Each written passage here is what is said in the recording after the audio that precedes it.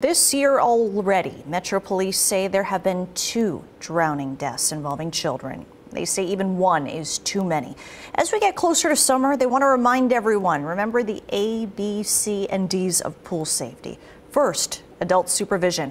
Make sure you're keeping an eye on the kids around you, even if they're inside. They could sneak out without you noticing. The next is barriers. Make sure you have a safety fence with a lock around the pool.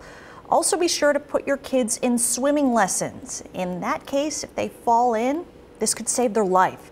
Finally, make sure you have safety devices handy. Floaties, life vests, even door monitors so you know when your kids went outside. It could be that moment where you go to get a snack out of the fridge, use the restroom, check your phone, text messages, emails. That moment, 15 seconds becomes 2 minutes.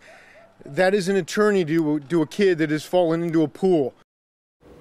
Every second counts, and it's not just pools parents should be aware of. Bathtubs and jacuzzis can also pose the same dangers.